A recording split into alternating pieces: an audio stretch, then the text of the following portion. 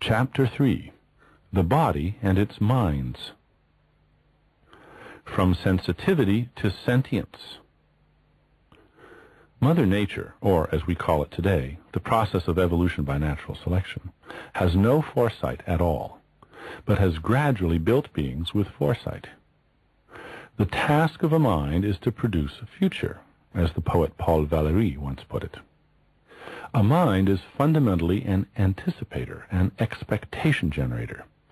It mines the present for clues, which it refines with the help of the materials it has saved from the past, turning them into anticipations of the future. And then it acts rationally on the basis of those hard-won anticipations. Given the inescapable competition for materials in the world of living things, the task facing any organism can be considered to be one version or another of the childhood game of hide and seek. You seek what you need and hide from those who need what you have. The earliest replicators, the macromolecules, had their needs and developed simple, relatively simple means of achieving them. Their seeking was just so much random walking, with a suitably configured grabber at the business end. When they bumped into the right things, they grabbed them. These seekers had no plan, no search image, no representation of the sought-for items beyond the configuration of the grabbers. It was lock and key and nothing more. Hence the macromolecule did not know it was seeking and did not need to know. The need-to-know principle is most famous in its application in the world of espionage, actual and fictional. No agent should be given any more information than he absolutely needs to know to perform his part of the project. Much the same principle has been honored for billions of years and continues to be honored in a trillion ways in the design of every living thing. The agents, or microagents or pseudo-agents, of which a living thing is composed, like the secret agents of the CIA or KGB, are vouchsafed only the information they need in order to carry out their very limited, specialized tasks. In espionage, the rationale is security. In nature, the rationale is economy. The cheapest, least intensively designed system will be discovered first by Mother Nature and myopically selected. It is important to recognize, by the way, that the cheapest design may well not be the most efficient or the smallest. It may often be cheaper for Mother Nature to throw in or leave in lots of extra non-functioning stuff simply because such stuff gets created by the replication and development process and cannot be removed without exorbitant cost. It is now known that many mutations insert a code that simply turns off a gene without deleting it, a much cheaper move to make in genetic space. A parallel phenomenon in the world of human engineering occurs routinely in computer programming. When programmers improve a program, creating, say, Word Whiz Bang 7.0 to replace Word Whiz Bang 6.1, the standard practice is to create the new source code adjacent to the old code simply by copying the old code and then editing or mutating the copy.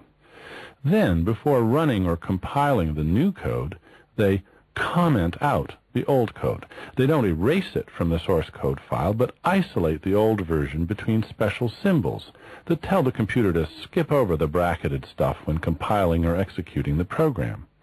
The old instructions remain in the genome, marked so that they are never expressed in the phenotype. It costs almost nothing to keep the old code along for the ride, and it might come in handy someday.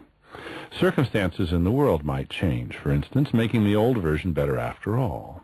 Or the extra copy of the old version might someday get mutated into something of value. Such hard-won design should not be lightly discarded, since it would be hard to recreate from scratch. As is becoming ever more clear, evolution often avails itself of this tactic, reusing again and again the leftovers of earlier design processes. There isn't time to take this idea further here, but if any listener wants more discussion of this principle of thrifty accumulation of design, I refer them to my book, Darwin's Dangerous Idea. The macromolecules had no need to know, and their single-celled descendants were much more complex, but also had no need to know what they were doing, or why what they were doing was the source of their livelihood. For billions of years, then, there were reasons, but no reason formulators, or reason representers, or even, in the strong sense, reason appreciators. Mother Nature, that is, the process of natural selection, shows her appreciation of good reasons tacitly by wordlessly and mindlessly permitting the best designs to prosper. We late-blooming theorists are the first to see the patterns and divine these reasons, the free-floating rationales of the designs that have been created over the eons. We describe the patterns using the intentional stance. Even some of the simplest design features in organisms, or permanent features even simpler than on-off switches, can be installed and refined by a process that has an intentional stance interpretation. For instance, plants don't have minds by any stretch of the theorist's imagination, but over evolutionary time their features are shaped by competitions that can be modeled by mathematical game theory. It is as if the plants and their competitors were agents like us. Plants that have an evolutionary history of being heavily preyed upon by herbivores often evolve toxicity to those herbivores as a retaliatory measure. The herbivores, in turn, often evolve a specific tolerance in their digestive systems for those specific toxins and return to the feast, until the day when the plants, foiled in their first attempt, develop further toxicity, or prickly barbs, as their next move in an escalating arms race of measure and countermeasure. At some point, the herbivores may choose not to retaliate, but rather to discriminate, turning to other food sources. And then other non-toxic plants may evolve to mimic the toxic plants, blindly exploiting a weakness in the discriminatory system, visual or olfactory, of the herbivores, and thereby hitching a free ride on the toxicity defense of the other plant species. The free-floating rationale is clear and predictive, even though neither the plants nor the digestive systems of the herbivores have minds in anything like the ordinary sense. All this happens at an achingly slow pace by our standards. It can take thousands of generations, thousands of years, for a single move in this game of hide-and-seek to be made and responded to, though in some circumstances the pace is shockingly fast. The patterns of evolutionary change emerge so slowly that they are invisible at our normal rate of information uptake. So it's easy to overlook their intentional interpretation, or to dismiss it as mere whimsy or metaphor. This bias in favor of our normal pace might be called time-scale chauvinism. Take the smartest, quickest-witted person you know, and imagine filming her in action in ultra-slow motion, say 30,000 frames per second, to be projected at the normal rate of 30 frames per second. A single lightning riposte, a witticism offered without skipping a beat, would now emerge like a glacier from her mouth, boring even the most patient moviegoer. Who could divine the intelligence of her performance, an intelligence that would be unmistakable at normal speed?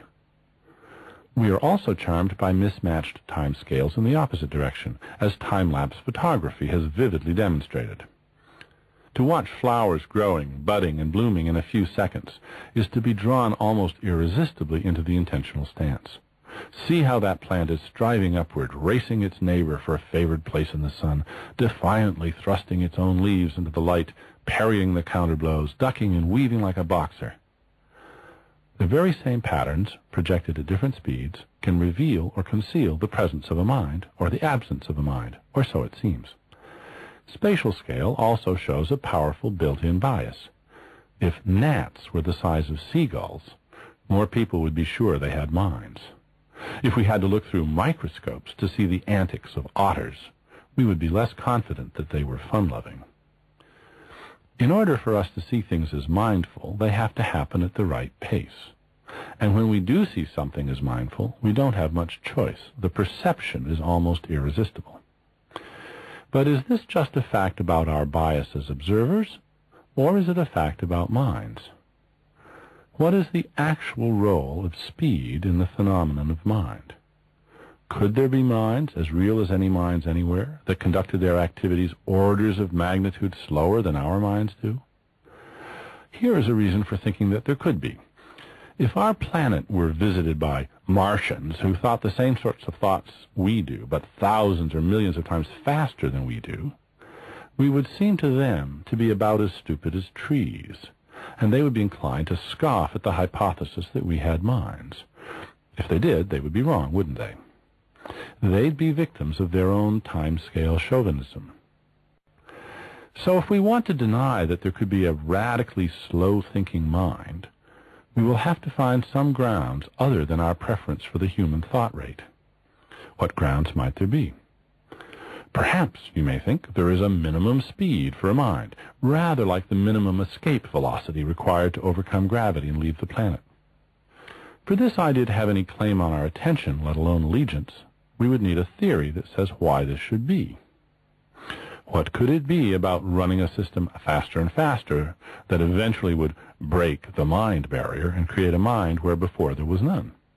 Does the friction of the moving parts create heat, which above a certain temperature leads to the transformation of something at the chemical level? And why would that make a mind?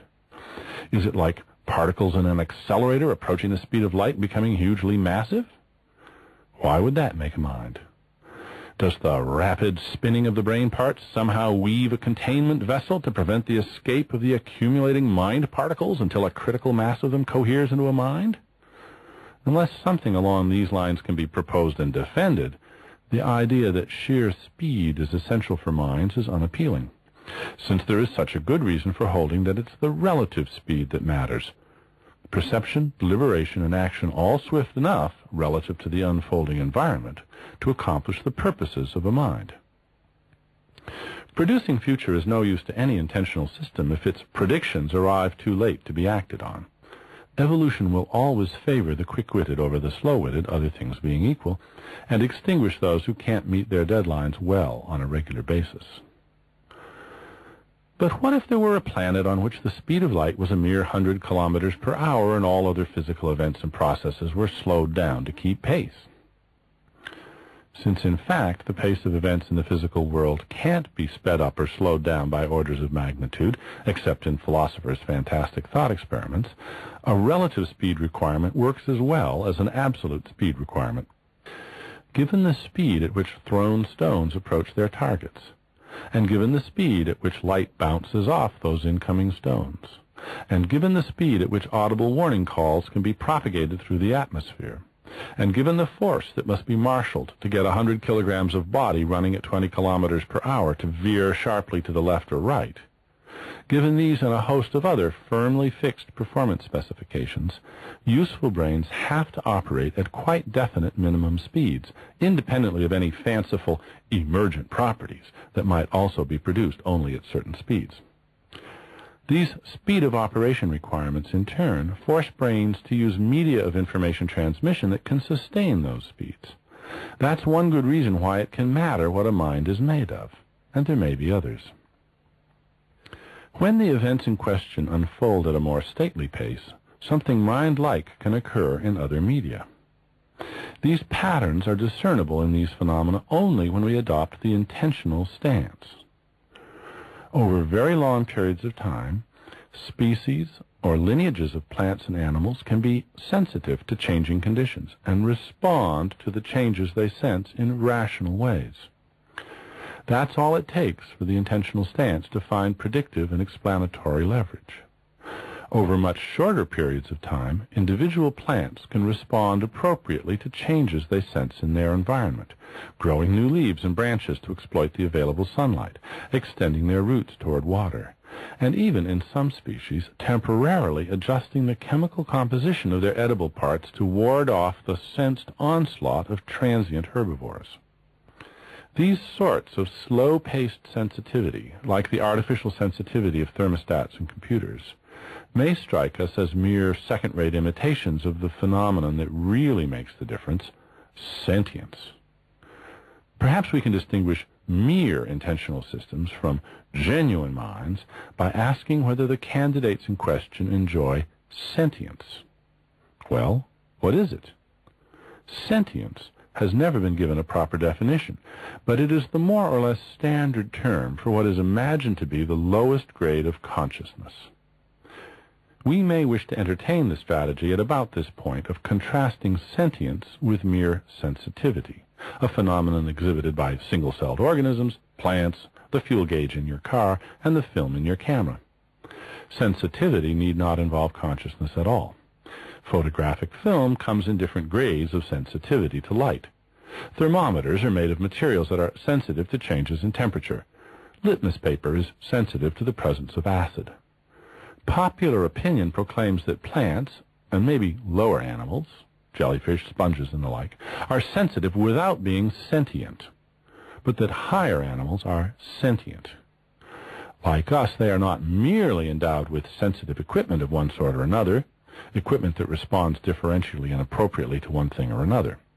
They enjoy some further property called sentience. So says popular opinion. But what is this commonly proclaimed property? What does sentience amount to above and beyond sensitivity? This is a question that is seldom asked and has never been properly answered. We shouldn't assume that there's a good answer. We shouldn't assume, in other words, that it's a good question. If we want to use the concept of sentience, we will have to construct it from parts we understand. Everybody agrees that sentience requires sensitivity plus some further as yet unidentified factor X. So if we direct our attention to the different varieties of sensitivity and the roles in which they are exploited, keeping a sharp lookout for something that strikes us as a crucial addition, we may discover sentience along the way. Then we can add the phenomenon of sentience to our unfolding story. Or alternatively, the whole idea of sentience as a special category may evaporate. One way or another, we will cover the ground that separates conscious us from the merely sensitive, insentient macromolecules we are descended from. One tempting place to look for the key difference between sensitivity and sentience is in the materials involved, the media in which information travels and is transformed. The media and the messages. We must look more closely at the development I sketched at the beginning of Chapter 2 about agency. The earliest control systems were really just body protectors. Plants are alive, but they don't have brains. They don't need them, given their lifestyle. They do, however, need to keep their bodies intact and properly situated to benefit from the immediate surroundings. And for this they evolved systems of self-governance or control that took account of the crucial variables and reacted accordingly. Their concerns, and hence their rudimentary intentionality, was either directed inward to internal conditions or directed to conditions at the all-important boundaries between the body and the cruel world. The responsibility for monitoring and making adjustments was distributed, not centralized. Local sensing of changing conditions could be met by local reactions, were largely independent of each other. This could sometimes lead to coordination problems, with one team of microagents acting at cross purposes to another. There are times when independent decision-making is a bad idea. If everybody decides to lean to the right when the boat tips to the left, the boat may well tip over to the right. But in the main, the minimalist strategies of plants can be well met by highly distributed decision-making, modestly coordinated by the slow, rudimentary exchange of information by diffusion in the fluids coursing through the plant body. Might plants then just be very slow animals, enjoying sentience that has been overlooked by us because of our timescale chauvinism? Since there is no established meaning to the word sentience, we are free to adopt one of our own choosing if we can motivate it. We could refer to the slow but reliable responsiveness of plants to their environment as sentience if we wanted.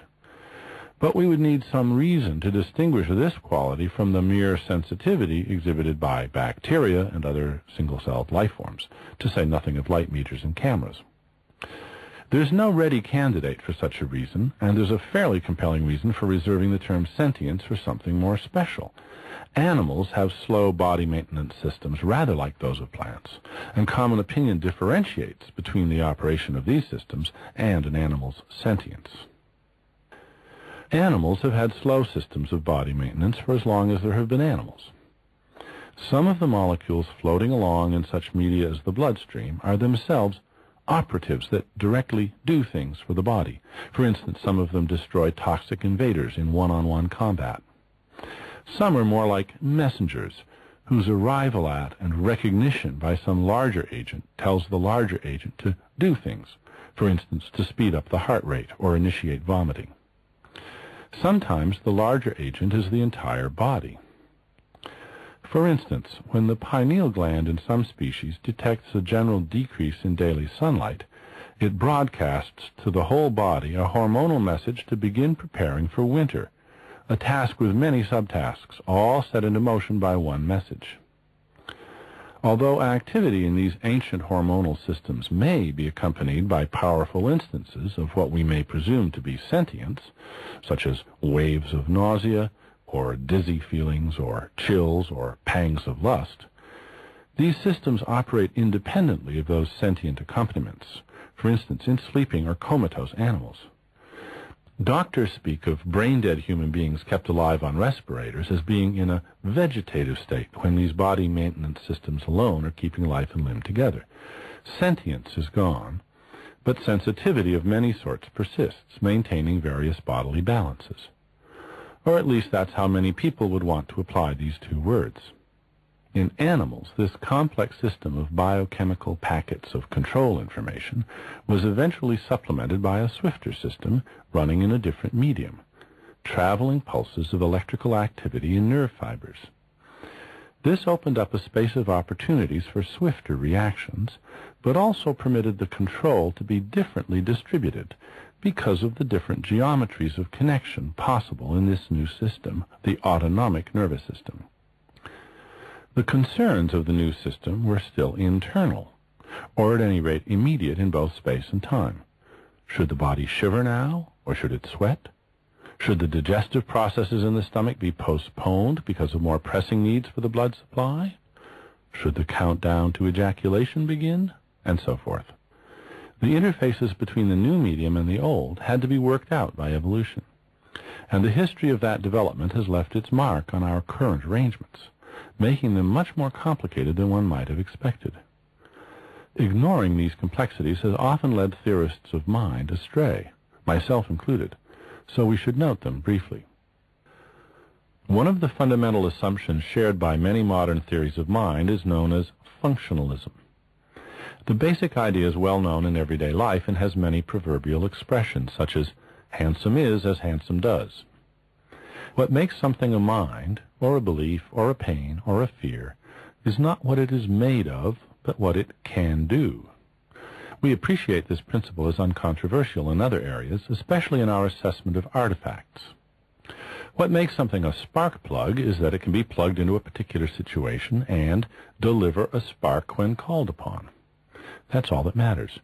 Its color or material or internal complexity can vary ad lib, and so can its shape, as long as its shape permits it to meet the specific dimensions of its functional role. In the world of living things, functionalism is widely appreciated. A heart is something for pumping blood, and an artificial heart or a pig's heart may do just about as well, and hence can be substituted for a diseased heart in a human body. There are more than 100 chemically different varieties of the valuable protein lysozyme. What makes them all instances of lysozyme is what makes them valuable, what they can do. They are interchangeable for almost all intents and purposes.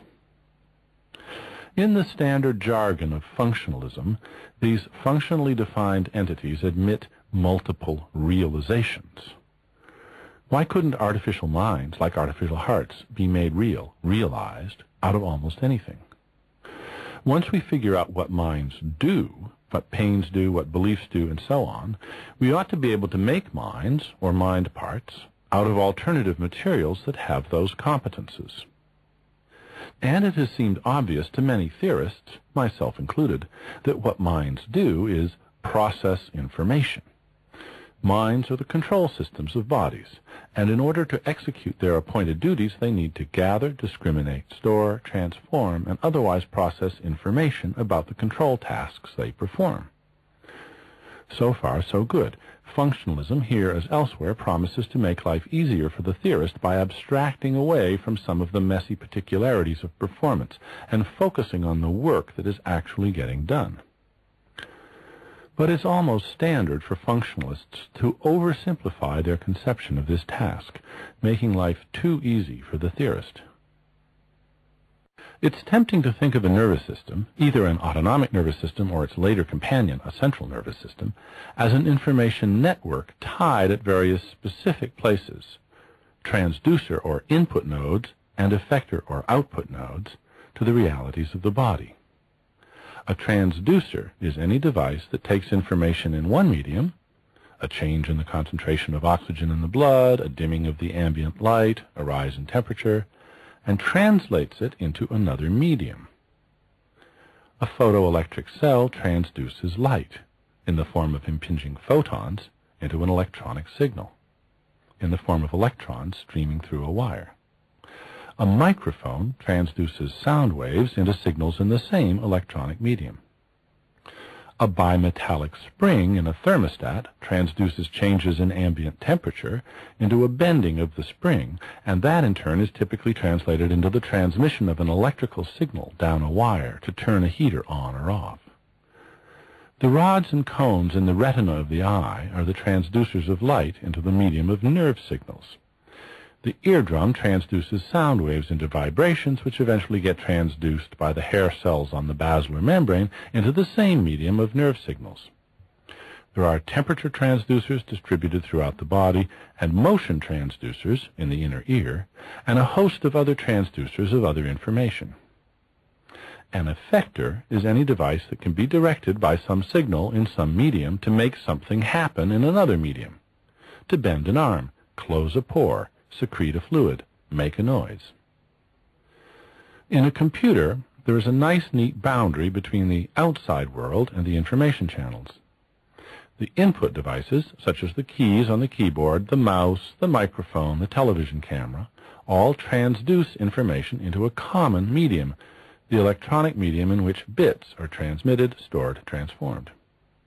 A computer can have internal transducers, too, such as a temperature transducer that informs the computer that it is overheating, or a transducer that warns it of irregularities in its power supply.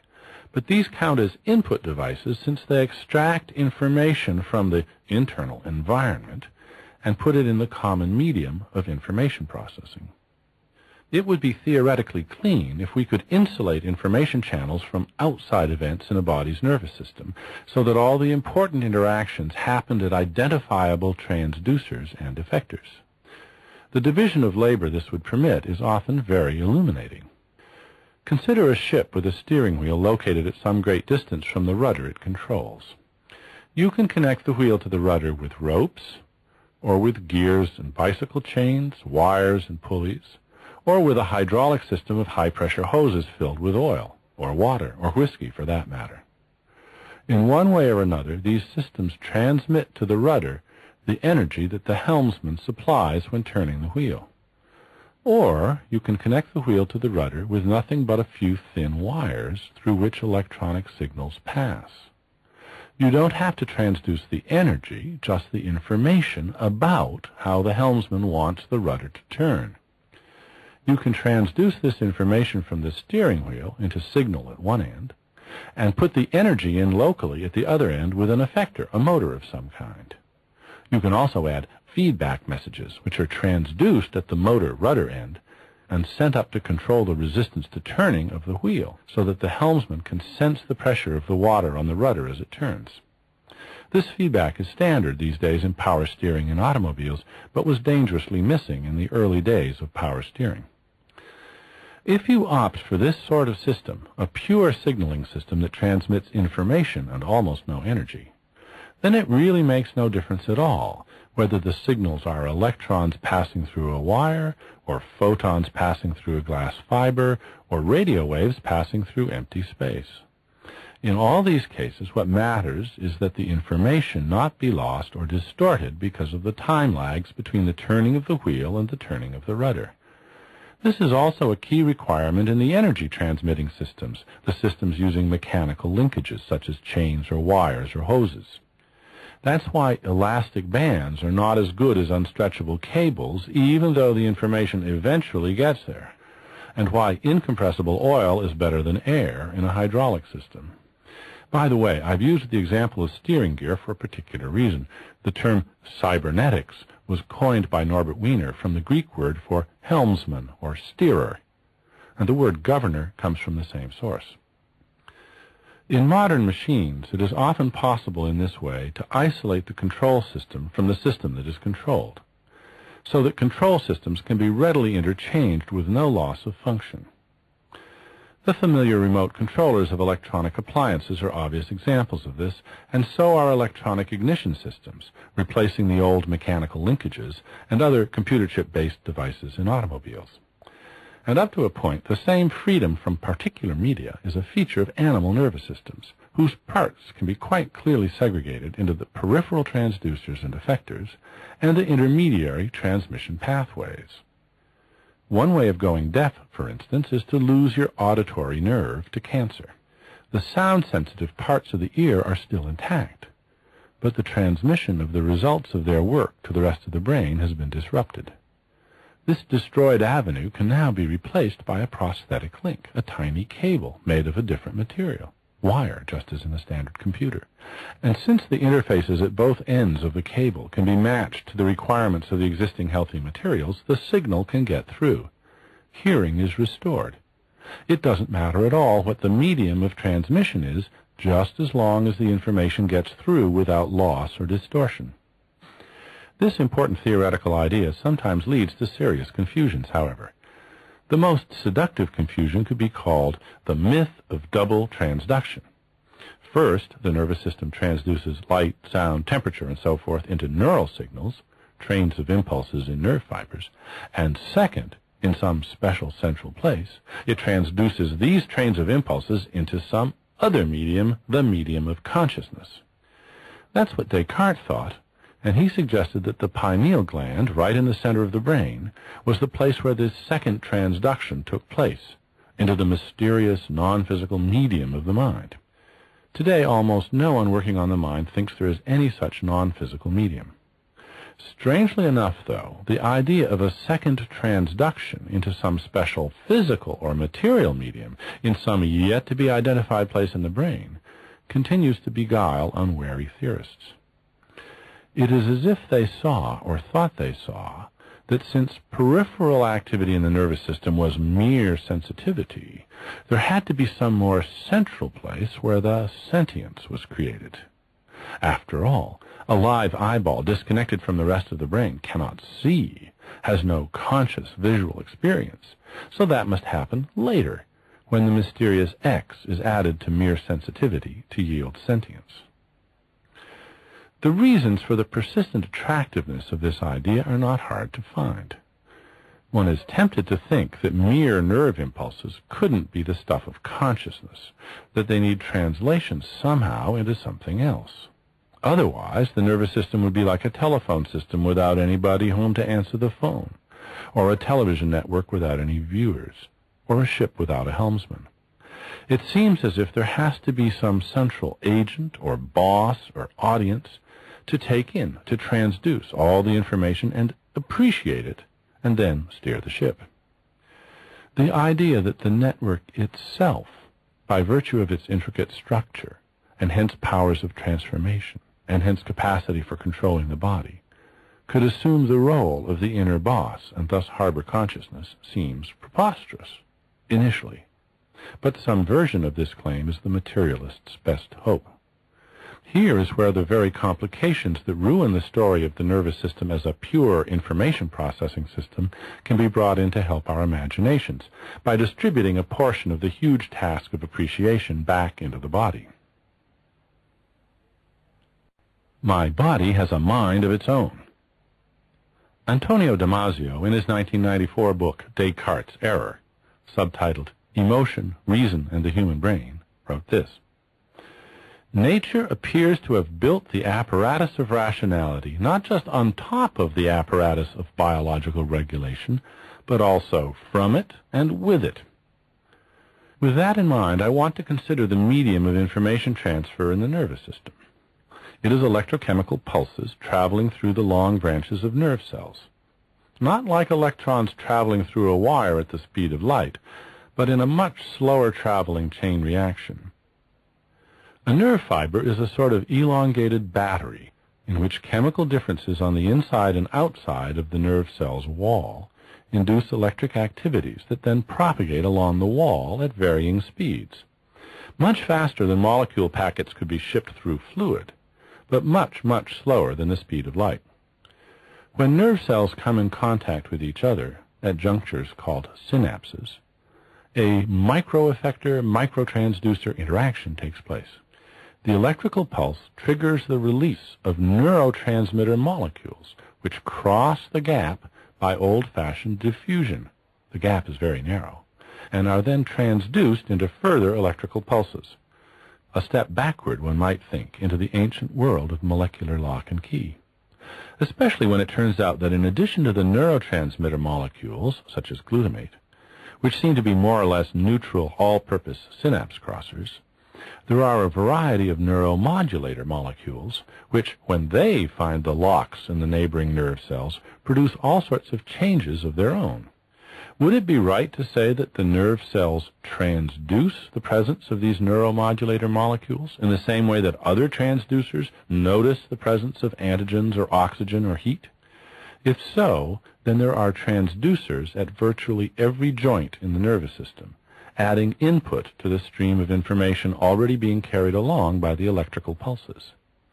And there are also effectors everywhere, secreting neuromodulators and neurotransmitters into the outside world of the rest of the body, where they diffuse to produce many different effects. The crisp boundary between the information processing system and the rest of the world, the rest of the body, breaks down. It has always been clear that wherever you have transducers and effectors, an information system's media neutrality, or multiple realizability, disappears. In order to detect light, for instance, you need something photosensitive, something that will respond swiftly and reliably to photons, amplifying their subatomic arrival into larger-scale events that can trigger still further events. Rhodopsin is one such photosensitive substance, and this protein has been the material of choice in all natural eyes, from ants to fish to eagles to people. Artificial eyes might use some other photosensitive element, but not just anything will do. In order to identify and disable an antigen, you need an antibody that has the right shape, since the identification is by the lock and key method. This limits the choice of antibody building materials to molecules that can fold up into these shapes, and this severely restricts the molecule's chemical composition, though not completely, as the example of lysozyme varieties shows. In theory, every information processing system is tied at both ends, you might say, to transducers and effectors whose physical composition is dictated by the jobs they have to do. In between, everything can be accomplished by media-neutral processes. The control systems for ships, automobiles, oil refineries, and other complex human artifacts are media-neutral, as long as the media used can do the job in the available time. The neural control systems for animals, however, are not really media-neutral.